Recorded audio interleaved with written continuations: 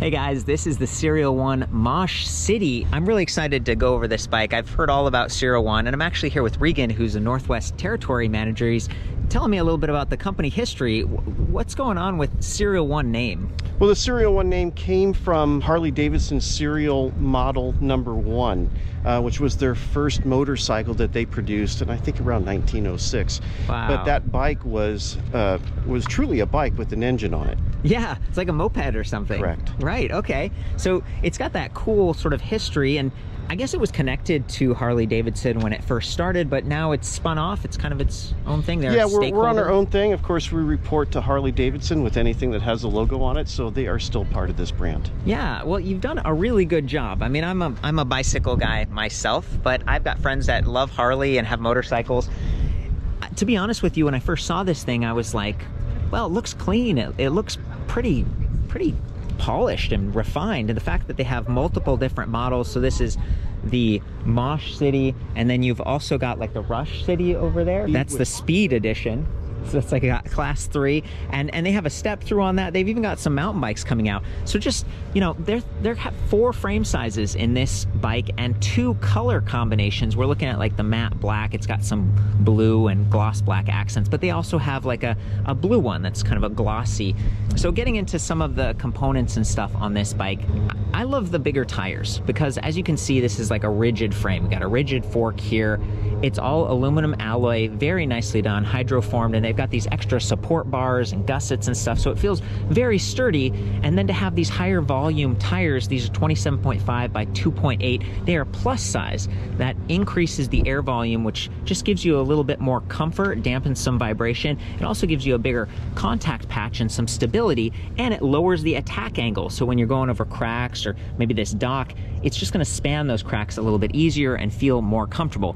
Depending on the time frame that you get this bike, it might have these Kenda Quick 7 tires, or it would have the Schwalbe Supermoto X, but they're still the same size, 27.5 by 2.8. I was looking at the hub spacing here. This is actually boost, so 110 millimeters up front, 148 millimeters in the back, a little bit wider, so it gives those spokes a sturdier bracing angle, and I love to see that. Through axles as well, so 12 millimeter in the rear, 15 millimeter up front. I'm used to seeing that on like mountain bikes and stuff. It's nice to see it on a bike like this. To me, this is like it's like a big kid's BMX bike, and you'll notice that the battery weight is right down here. It's not like a lot of other bikes where there's a pack that's kind of bolted onto the seat tube or the top tube. It's actually sunk down into the lower portion of that down tube and kind of the bottom bracket area.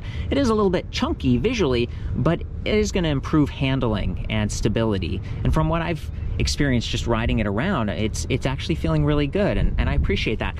Initially I was like, oh, is this going to have kind of lower clearance or something, but I don't think that's the case. Visually, you can see that the chainstay is a bit higher, and they've done that in such a way where you don't have to have a brake in the frame, but you can still use a belt drive. So a lot of other bikes, you'll see a brake or something like that, and that can compromise the strength of the frame a little bit. It adds to the cost, but they didn't go that direction.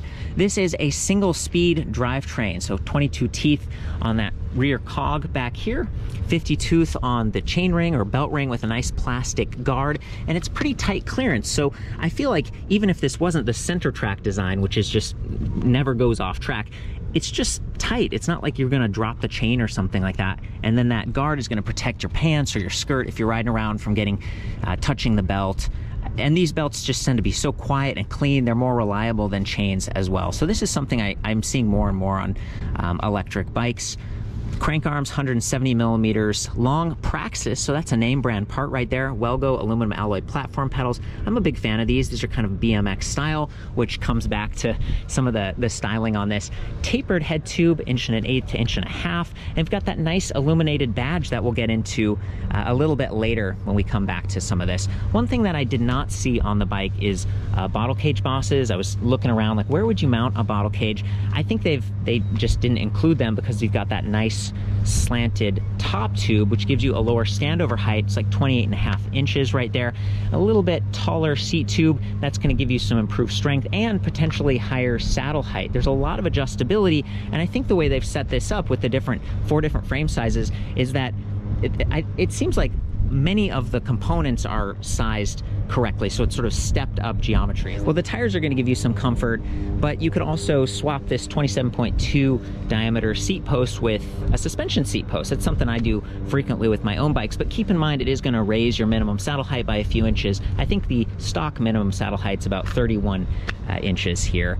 I love the kickstand, actually. This has adjustable length and it's tool free. So I was setting this thing up, trying to get it ready for the photos and stuff, and it's just a lot easier to work with. You can pedal backwards without getting pedal lock if you're backing this out of a garage. There's a little bit of friction in the bottom bracket spindle, but not a lot. So, you know, if you slip off of this thing, just keep your eye out, because sometimes it can come around and whack your shin. And that's a comment on the Brose S-Mag motor, more so than what Serial 1 has done here. Let's talk a little bit about the brakes. We have TRP levers. These are 3-finger adjustable reach, which is great. So you can kind of bring them in a little bit. If you have smaller hands, you get the smaller frame size. So I flipped the bike around. You can see this is just a huge rotor, 203 millimeters. You get a better mechanical advantage, which is nice given slightly heavier tires. 46.6 pounds for the bike, as you see here. This is the medium-sized frame. And as you stop, you're just going to get a little bit more efficiency on cooling as well. So 203 front and rear. I mean, I'm used to seeing that on like a downhill bike.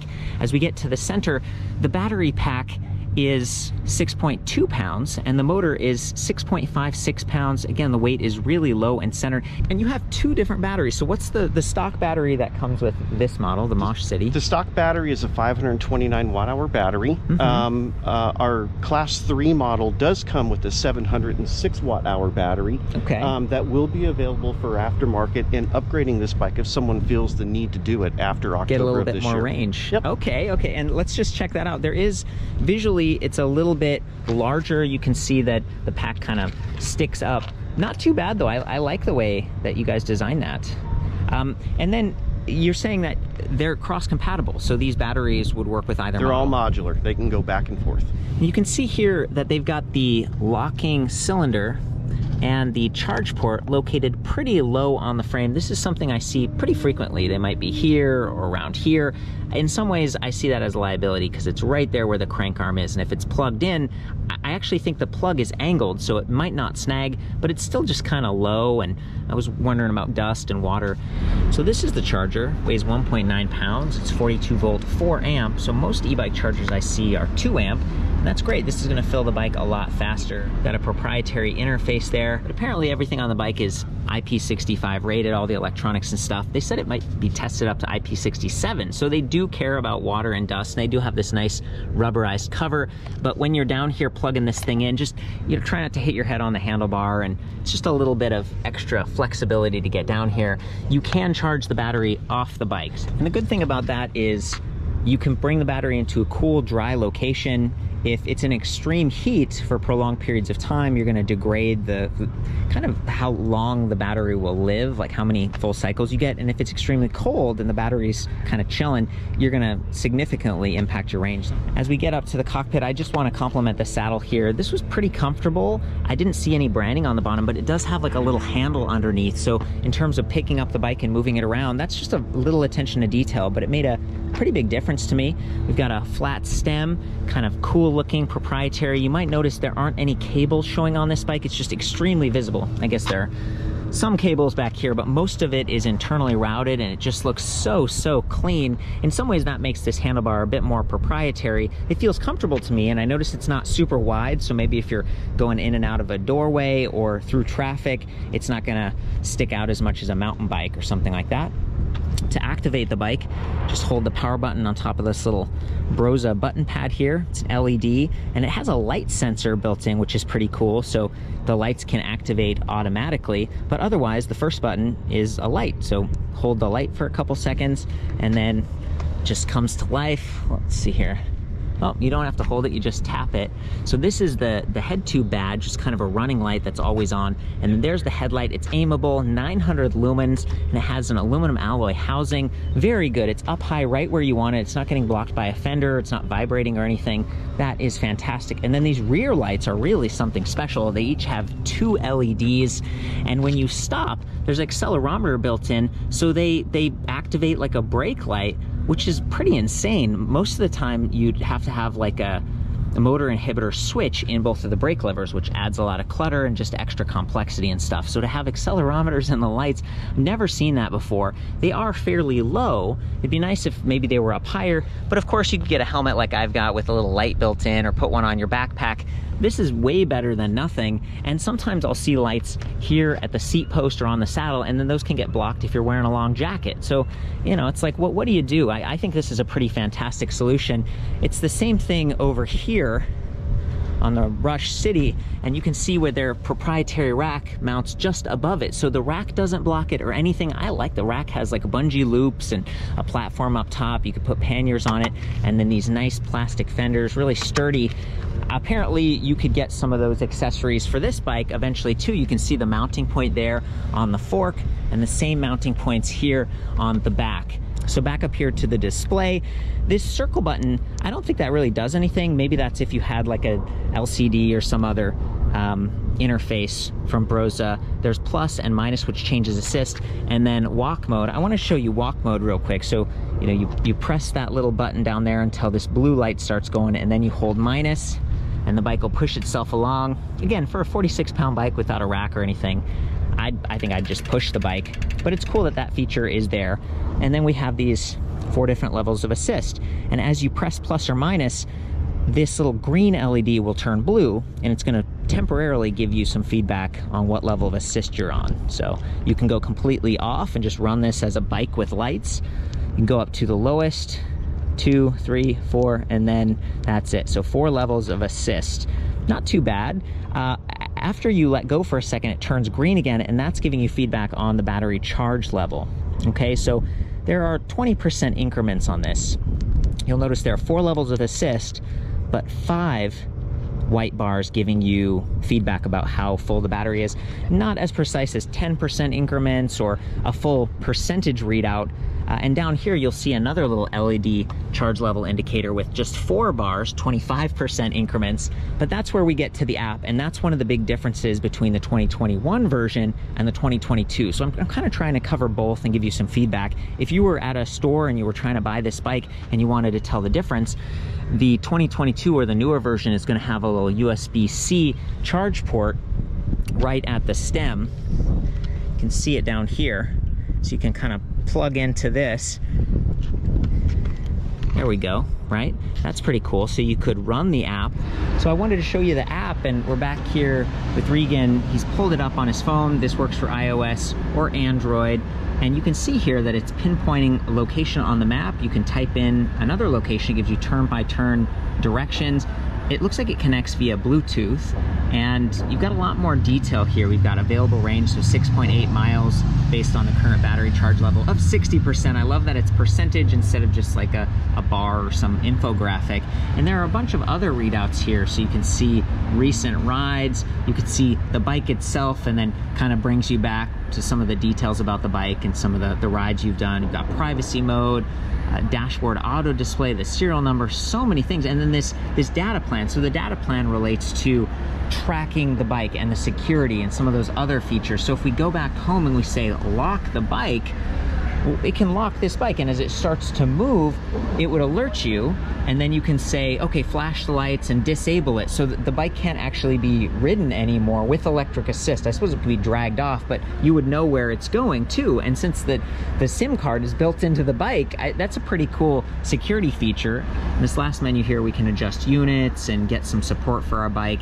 The Brose motor, it's rated 250 to 750 watts, 90 newton meters of torque, and it is lightweight because it has that magnesium housing, but it's measuring pedal cadence and pedal torque up here, and in the back it's measuring rear wheel speed, and the magnet is right there. It's bolted onto the outside of that disc brake rotor. So a lot of times you'll see like a little spoke magnet and then some external sensor that can get dirty and bumped easier. This is much more refined, a lot like the fancier mountain bikes.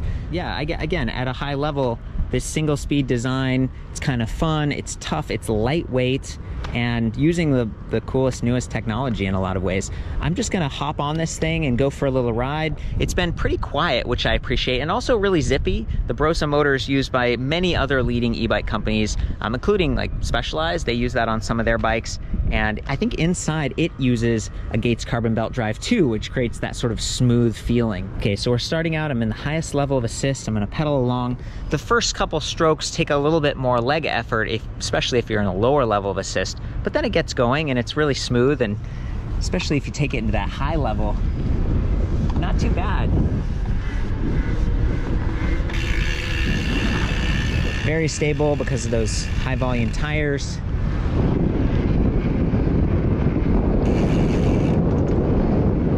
As I'm riding around on this bike, you know, one of the trade-offs that I'm encountering is just, you know, it's clean cockpit. There are no shifters or anything because it's a single speed. There's no LCD display.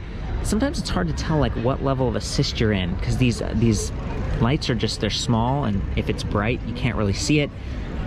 There isn't like some sort of tactile feedback other than the click. There's no beep that lets you know that you're in the highest level. So I find myself just kind of pressing it a bunch of times and then assuming I'm in the highest and then backing it off. And I guess that's a trade-off for something that's really minimal and clean.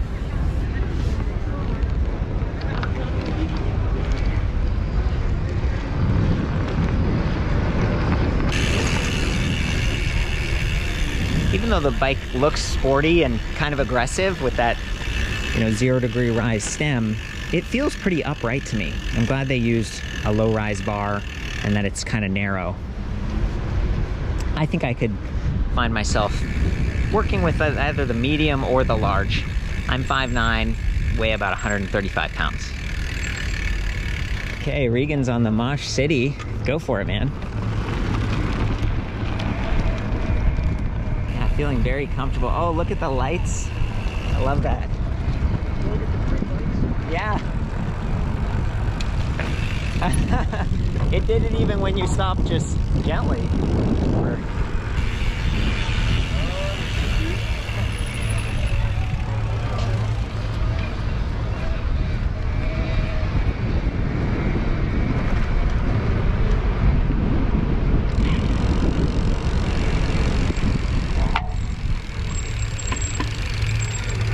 Beautiful.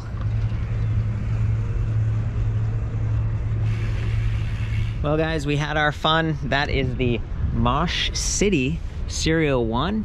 It's one of their first electric bikes, and this is the medium. Had a lot of fun on this. I've recorded all the details. I studied all the specs with Regan's help. Back at ElectricBikeReview.com, I've got a comparison tool, so you could look at some of the other models and just some other bikes that kind of capture that city sort of cruiser look and similar price point. I'm actually really impressed with the price point considering how proprietary everything is on this bike. There's a forum there as well, so you can chat with people who might own this bike. It sounds like you're not able to add that SIM card and upgrade the 2021 version of this bike. So if you care about using the app and you want that little USB charging port, double check that. They sell these at the Harley dealerships in some cases, and they also sell direct. So their YouTube channel has a really cool unboxing video, and you can just tell there's so much attention to detail about the logo on the box and the way that it's packaged and everything. I'm really impressed. I love you guys. Ride safe, and we'll see you next time.